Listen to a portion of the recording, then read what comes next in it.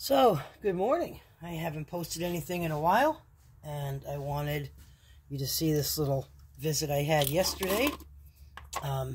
Lots of blue. This is a very high concentrated blue spot. So here's my jar. And dump it out. You can see what we got. This is slag. This is glass. It's just the slag that's popular in that area. You can see the speckles on it where you can see the glass inside. I'll take those out.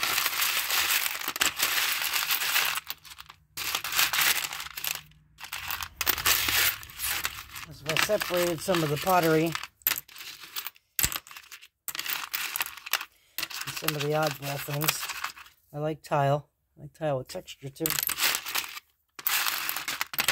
And separate some of the glass because there were some nice pieces of glass.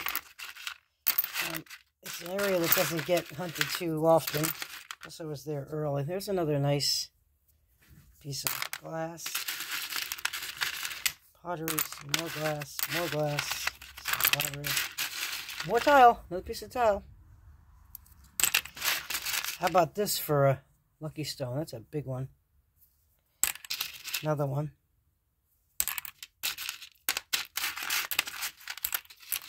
And this is all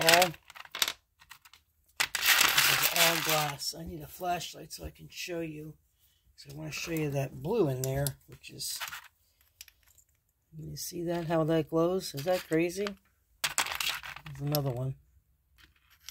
But that's how this blue is.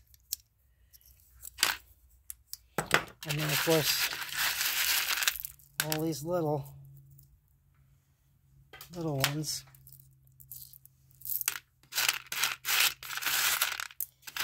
So this is actually Conneaut blue, Conneaut, Ohio, and it's an old light bulb company.